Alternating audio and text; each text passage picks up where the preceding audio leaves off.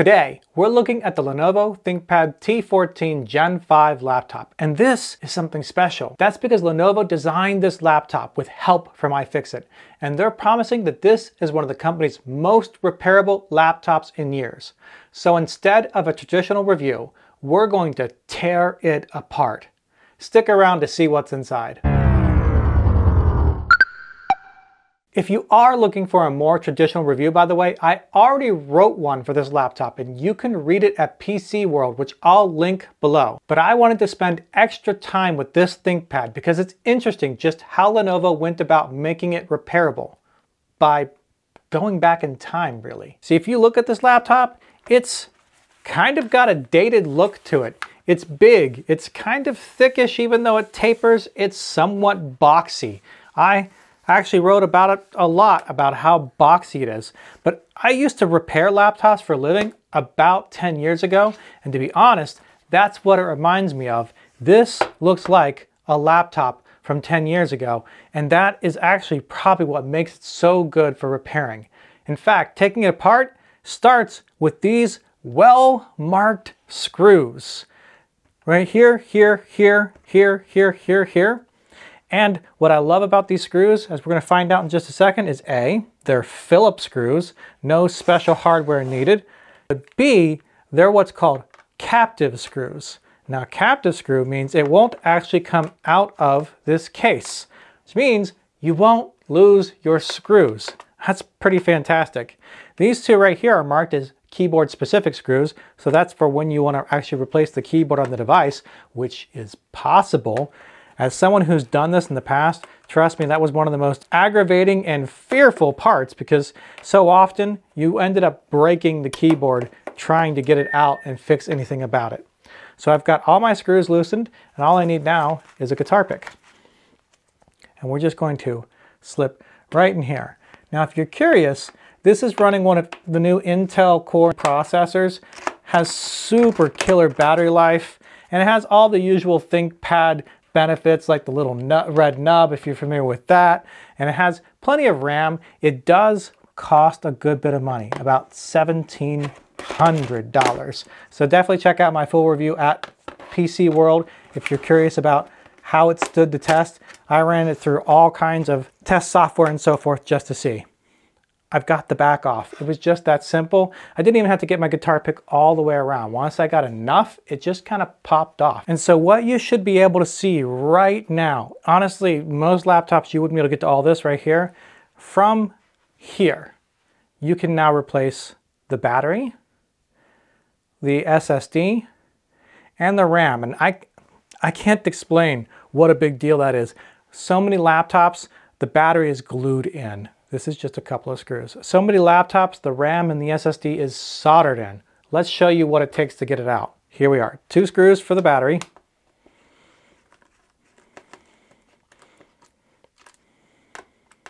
I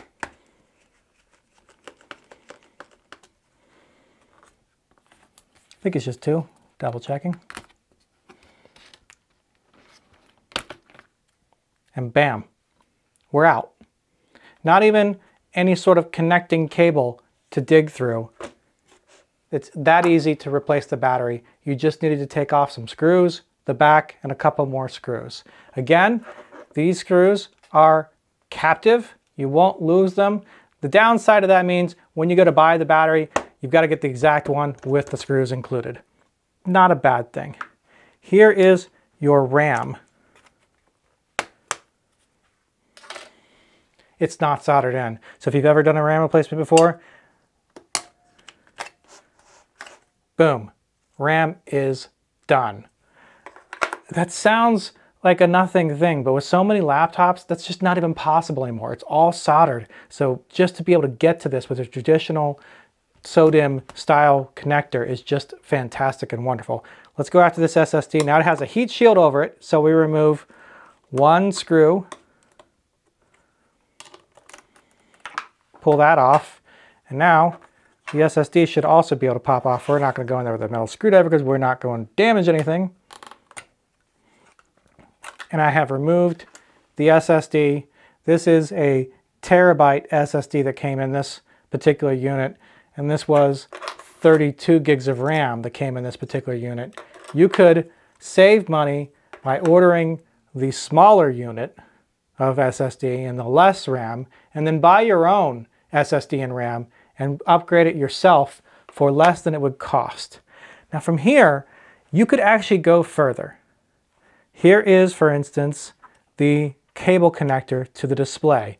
This really does remind me of a 10-year-old laptop because the cable connector snakes all the way through here, along with some other cables here from one side to the other, and you can then pop off the bezel and get to the display and remove it entirely. I'm not gonna do that today because I have to return this to Lenovo, but just seeing that. Herein is the connector to the keyboard. We have just screws holding in the motherboard. This is so fantastic because this wasn't possible not that long ago. See the fan right here? It is one connector. We'll even remove this one. One connector, you just pull out. And then I see one screw right here. I'm pretty sure this is also captive, but I'm not positive on that. And then you can start removing the fan. I'm not going to pull it all the way out because it's connected to the heatsink that goes over the processor area, and I bet there is heat paste under there. I don't want to remove it. But it is just that easy. Okay, and you have to remove one more cable over here that is snaked through the fan. This is the problem with this 10-year-old design, is so much of it was done through snaking cables. So this is incredibly repairable. It's not as repairable as the framework. The framework doesn't have the snaking cables. The framework is just a matter of a few screws and everything comes apart, pops out easily. This is a bit more work. Will take a bit more knowledge involved. And you should look for iFixit's guides on taking the whole thing apart. But this is by far the most repairable laptop you can buy from a company that has been around more than 10 years. Framework is still a new company. They've come a long way. They've had some issues with some of their firmware upgrades, and I'll link an Ars Technica article about that. So if you have been hesitant with Framework because you're afraid that in 3 or 4 years they're not going to be around, well, Lenovo is not going anywhere. This is worth a look if you want a laptop that will last, that you can upgrade the hardware as you go or replace hardware as you need. It takes a bit more effort, but it does a great job. You know what else does a great job? You, when you subscribe to my channel. We've got a lot of great reviews coming up, including Google's new foldable phone I've got. I'm super excited about that, along with a prototype of the car thing. And these little DIY speaker glasses, smart glasses. Stick around. We've got so much more to cover. And until next time, bye.